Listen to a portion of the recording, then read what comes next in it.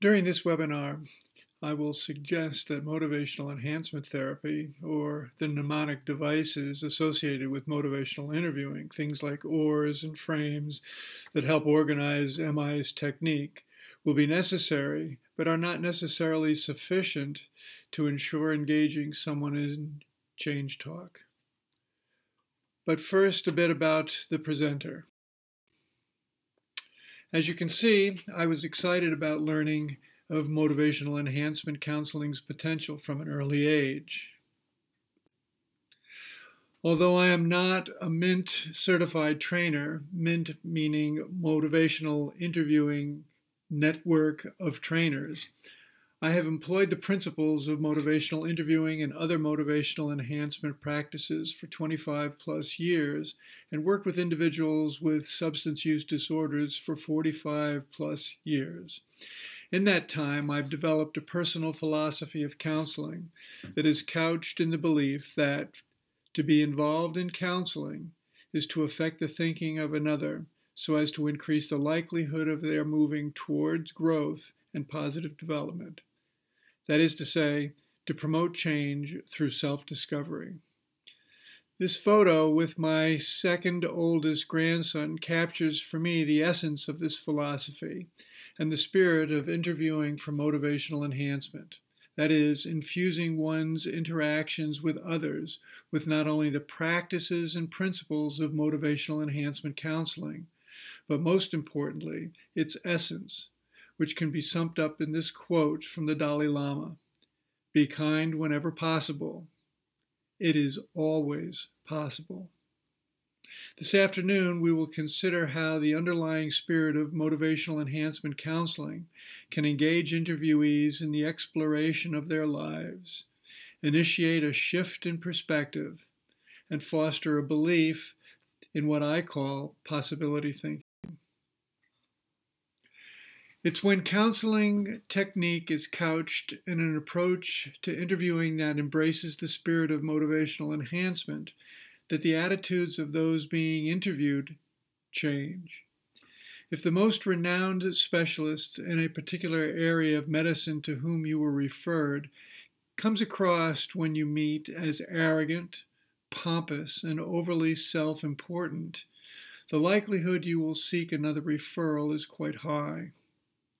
As a client once sent to me when referring to a previously unhelpful counseling experience, no matter how good a pair of shoes looks online, if they don't fit, you ain't gonna wear them. It is possible to do everything according to the motivational enhancement playbook, and yet still find interviewees responding as if to say, "I dare you to make a difference in my life," or engage in your interview as if it were a tug of war. You'll sometimes hear at AA meetings that people do not care what you know until they know that you care. This is the spirit that undergirds motivational enhancement counseling and is the very currency that funds the development of a meaningful, helping relationship. In short, the spirit of motivational enhancement counseling is rooted in collaboration, accomplishing together what the individual you interview has struggled with alone. The spirit that flows through motivational enhancement ensures. Related to this, motivating change talk is not concerned with inputting needed information. This is the antiquated approach to doing addictions counseling. Likewise, neither is it filling up the individual with what she or he lacks or needs to know or understand or accept in order to change. Rather, the practitioner is interested in drawing out what already exists within the individual and is therefore sufficient to effect the changes required to ensure self-discovery and growth. Calling upon an old Counseling 101 reference cited in this slide, the practitioner embracing the spirit of enhancing change talk seeks to help individuals discover and then understand those things hidden in the blind spot or the unknown by the individual but known by everyone else quadrants in this famous counseling diagram. Employing a backdoor approach creates an environment where change talk becomes possible. Traditional approaches to substance use disorder counseling have sought to help, or should I say, get individuals to see what's what. Often called interventions, such interactions come across as confrontations, whether such was the intent of the practitioner or not. This frequently is the result of not listening because of being distracted by obvious indications of a substance use disorder. Acknowledging that for one client, his or her substance use may be perceived as a solution to a very real problem, and recognizing this is important. Acknowledging this is the first step to introducing ambivalence about change into a conversation. Remember, change is an inside job. As Sandra Annis Barnes writes in her book of poetry, life is the way it is. It's so hard when I have to, and easy when I want to. Adapting this phrase from her poem to our work as practitioners, it's hard when I have to change, and easy when I want to. Facilitating change talk is about helping individuals discover that they want to change, not that they need to change. Like in the adage about leading horses to water but not being able to make them drink, we need to remember that we can always salt the oats. In keeping with this, practitioners embracing the spirit of motivational enhancement conduct interviews that have more in common with an intercession than with an intervention. To intervene is a reactive verb and therefore consistent with, not to mention proliferates, aggressive confrontation as the means of interacting with substance use disordered individuals. To intercede, on the other hand, is more consistent with what contemporary practitioners do when employing brief motivational techniques, and is therefore more of a proactive verb, one associated with mediating on one's behalf. An intervention is when I confront you to stop, or attempt to stop you from doing what I believe is wrong, and this for you, or to do what I am motivated by a genuine concern, if not love. So in other words, it's something that is done for the right reason, but necessarily comes across as being more confrontational in nature. An intercession, on the other hand, is when an interview is conducted in such a way as to allow those being interviewed to discover a new and different perspective from which to look at the facts they have believed are irrefutable and therefore intractable. This is a good point for us to pause in our presentation and to entertain some questions that you might have.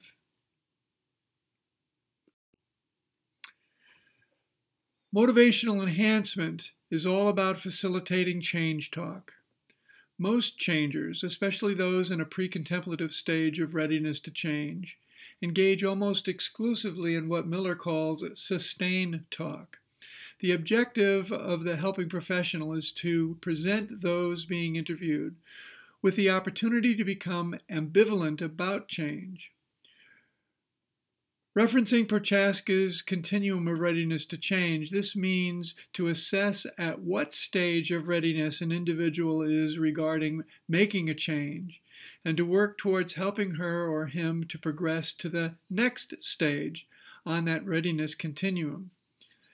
Faithful adherence to the spirit of motivational enhancement counseling facilitates this progression, and inviting individuals to share their stories rather than to tell us about their business is an important example of this. In short, it is more productive to ask individual what's happening rather than why it's happening.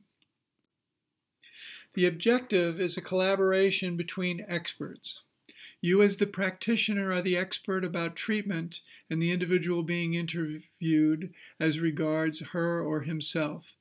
Like the witness who sits with a sketch artist to develop an accurate picture of the suspect, helping professionals collaborate with their clients to develop an accurate picture of the presenting issue becomes the objective of an intercession.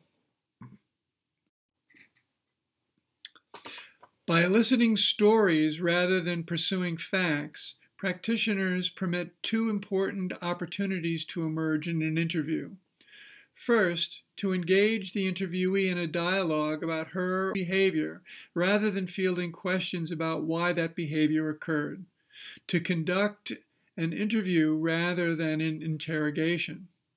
And second, to demonstrate that you understand that for you and for your interviewee, there are rewards or what substance users view as good things associated with the behavior in question.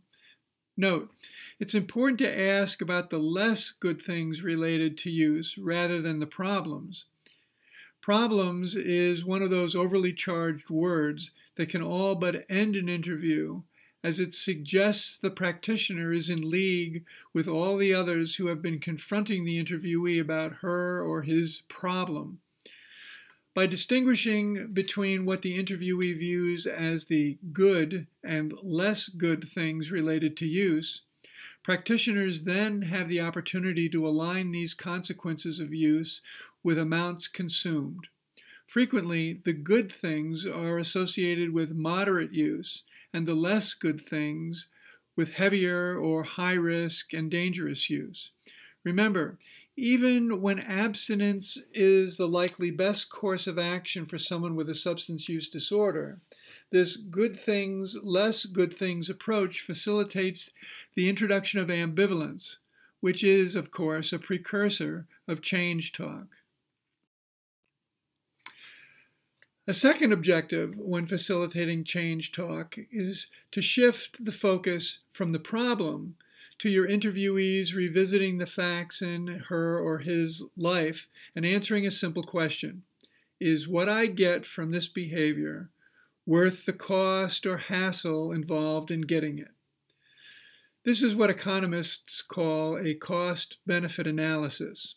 And although nothing new as a management strategy, it is a somewhat novel approach in counseling, certainly different from what Miller refers to as attack therapy, which was a historic approach to substance use disorder counseling. Note how this is consistent with another key element of the spirit of motivational enhancement, in that it acknowledges the client is in control and will decide what she or he will do. In essence, it is about autonomy. A cost-benefit analysis of use is likely to facilitate ambivalence as it increases awareness by employing a type of reasoning the interviewee already uses in other areas of her or his life when making decisions regarding purchases or how best to invest their personal time. So how does a substance use disorder practitioner facilitate a discussion about the proverbial elephant in the room, that is to say, the individual's high risk and dangerous behavior? Well, things are not always the way they appear to be.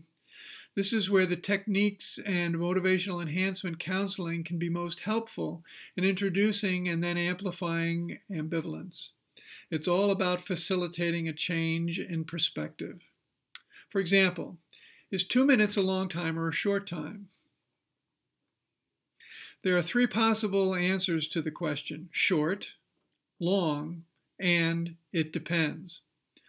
Although it depends is the correct answer, frequently interviewees will say it is a short time, to which you can then ask them, with a smile on your face I might add, hold your breath for 2 minutes. This simple instruction instantly creates a change in perspective. The spirit of motivational enhancement is furthered by using such examples to facilitate shifts in how clients view the facts in their lives. And the smile on your face when suggesting that they hold their breath for 2 minutes lends a friendly, if not playful, air to the interview. For example, when an alcohol-dependent individual were to come in and you're doing a history with that individual, and as I oftentimes found myself doing with students in a college counseling center, when they were mandated to me for a violation of the alcohol policy of the university. And in that history, I would ask, about their usual drinking pattern. Frequently, I would hear students say things like, well, over a Thursday and Friday night, I might go out to a party and be there for 3 hours and have 8 cups of beer.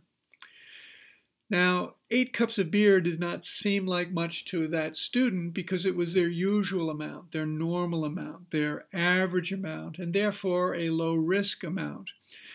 But the red cups that they were drinking from, those solo cups many of you are familiar with, if you ever turn them upside down, you'll notice a little 16/18 on the bottom, which indicates that if filled to the brim, they'll hold at least 16, if not 18 ounces of fluid. So I would say to the student, which seems like more to you, 8 cups of beer or 8 pints of beer? Almost always the students would say pints. And I would follow this up by saying, okay, which sounds like more to you, 8 pints or 4 quarts? Again, students usually would say 4 quarts. And I would follow this with the question, and which seems like more, 4 quarts or a gallon? And I would intentionally emphasize the word gallon, to which students almost always would say a gallon. And I would then scratch my head and in my best impersonation of Columbo would say, I'm a little bit confused. Help me understand here. You just got done telling me that you would drink a gallon of beer every Thursday and Friday night when you would go out to a party. Do you ever drink a gallon of iced tea or milk or water or anything in 3 hours? And they would say, no, I didn't say I drank a gallon of beer. To which I would say, 8 cups, 8 pints, 4 quarts, a gallon.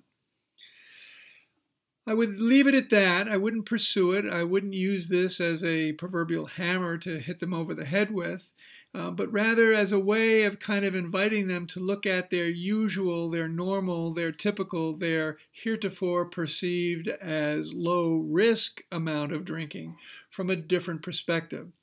This can also be done with tobacco, by asking individuals to sort of take a look at the price that they pay for cigarettes, and is the enjoyment they get on a daily basis worth what it costs them on a daily basis?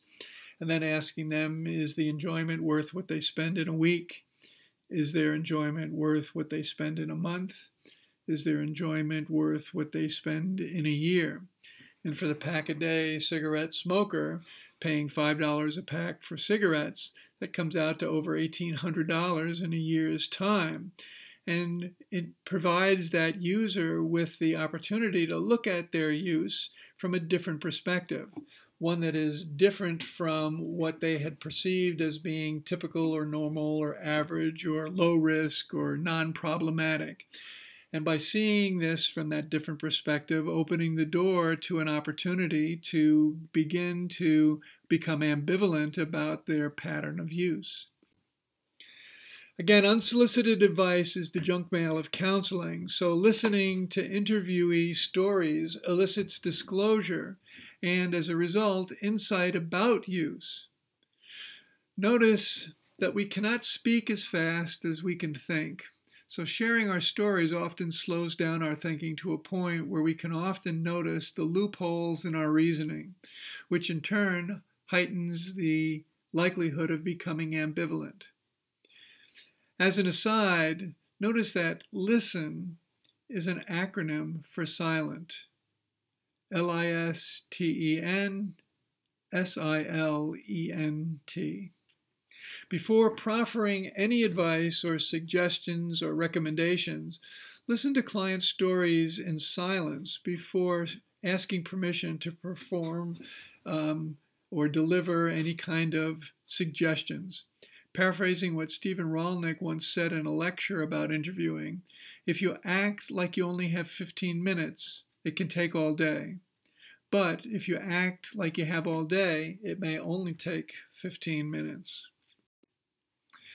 To get a sense of how unsolicited advice and recommendations may be perceived by a substance use disordered individual, try this little exercise. Join your two hands by lacing your fingers together. As you do this, notice which finger is on top of which thumb is on top of which thumb, right on top of left, right index finger on top of left index finger, and so on. Having noticed this, now unlace your fingers and relace them the other way so that the opposite fingers are now on top. The left on top of the right, the left index on top of the right, etc. How does it feel? Does it feel awkward, strange, odd? When I would do this with students in my counseling class, I would oftentimes ask them how it felt and then solicit from the class these particular adjectives describing how it felt. Rarely would they go for the word that I typically would want them to settle upon. So I would say something along the lines of, what I'm really fishing for here is the fact that it feels, the word starts with W and ends with R-O-N-G. It feels wrong. So when something feels wrong, the natural tendency is to right that wrong. So in the case of the interlaced fingers, the way that feels wrong, you want to unlace them and relace them the way that you're used to. Again, this is very similar to what any individual who is looking at changing their substance using behavior will experience. As they begin to challenge their traditional or their usual behavior, it's going to feel awkward, odd, strange, if you will, wrong. And the tendency to go back to the old way. And in the case of individuals who are looking to abstain from their use altogether, what's referred to as a slip or a relapse may very well occur. So what we're talking about is being able to offer the opportunity to realize that to the extent that I was to tell you, you must do this, or you have to do this, or to present you with all of the particular reasons why the way you're lacing your fingers is incorrect or doing harm to your body, you're still going to be feeling the fact that it's wrong and that tendency to, number one, go back to the old way, and number two, to argue with me as to why you should change this behavior at all. So this is another point where we can pause, and I'm happy to entertain the questions or comments that you may have. William Miller, when talking about interviewing, likens it to asking a very provocative question. Do you want to wrestle or do you want to dance? Remember that if ever entering into a tug of war with an interviewee, irrespective of how it turns out, you lose. So if we want to sort of take a look at contemporary culture sort of example of this, it's sort of like saying, do you want your counseling session, your interview with the individual with whom you're talking, to be more like a WW SmackDown match or more like a Dancing with the Stars competition?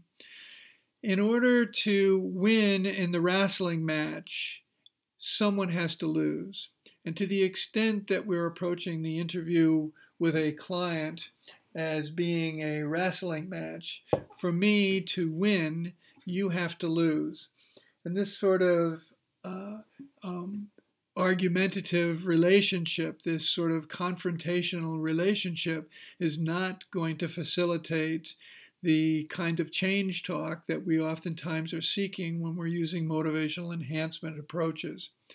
On the other hand, when you take a look at ballroom dancing, clearly someone is leading and someone is following, but until and unless that pair is in sync, there is not a chance for that particular competitive pair to be successful in their endeavor. So we're looking at, again, this spirit of collaboration, being able to recognize the fact that there are things that I can do as the practitioner and am expert at, and there are things that you can do and are expert at as the individual being interviewed. And when there is this collaboration between the two, that's when the change talk begins to surface.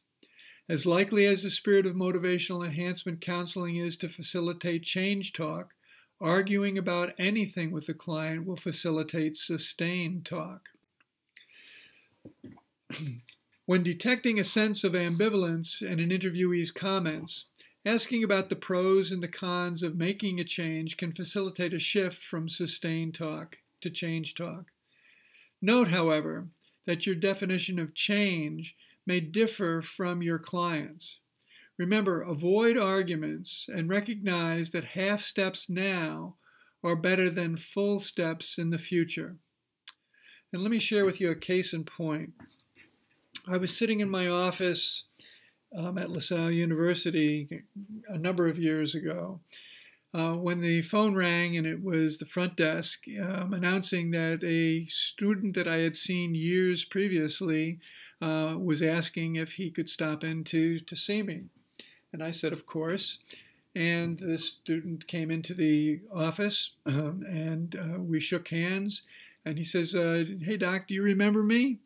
And this is one of those times when God lets you tell a lie and still get into heaven. I said, yeah, sure. How have you been? And he proceeded to tell me that after he graduated, that for a year, he had basically gone full throttle in his drinking. And after about a year's time, he, as he described it, crashed and burned, but was fortunate enough to have a father who was in recovery in Alcoholics Anonymous and took him to his first meeting. He reached into his pocket and he took out a brass medallion and he said, I just recently received my 5-year chip for 5 years sober in AA. And he handed it to me to look at. And I took it and I looked at it and I looked up at him and I congratulated him. And as I handed it back, he said, no, you don't understand, Doc. I want you to have this. And I said, I can't take this. This is too important. This is yours. He says, no, you don't understand. He said, you were the first person who ever shared your concern about my drinking, but didn't make me feel like a bad person when you did that. This, in essence, is, again, one of the fruits that is born as the result of using motivational enhancement strategies and being true to the spirit of motivational enhancement therapy. This idea of being able to reach the individual and facilitate this opportunity to become ambivalent about their usual and typical behavior. And on an aha experience, the epiphany, if you will, is the quintessential change in interviewee thinking that results in becoming active as regards moving towards change. People do not change because they need to. They change because they want to. And they want to change not to get away from what they don't want, but rather to get closer to what they do want.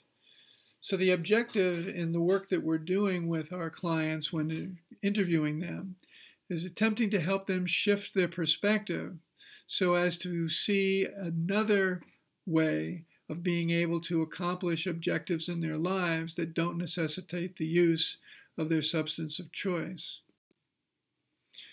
As in The Wizard of Oz, when Toto pulls back the curtain to reveal that the great and powerful Oz is none other than Professor Chester Marvel from Kansas, so does the exuding the spirit of motivational enhancement counseling enable the practitioner to, metaphorically, pull back the curtain, so to speak, on Al K. Hall, or Mary Joanna, or Hare Owen, or Park Osset, and expose them for who they really are.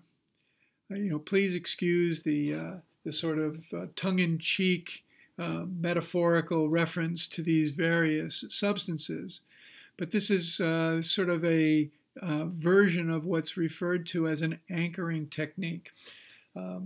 In Counseling 101, you'll oftentimes hear about anchoring techniques as being opportunities that practitioners will use when they're looking to make a point that they really want their client to recognize, to sort of stick in their client's mind.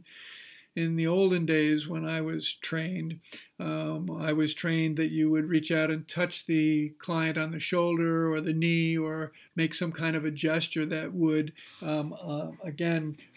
attract the attention of your client and sort of underscore the point that you were making. In this day and age, that's probably not the best approach to take.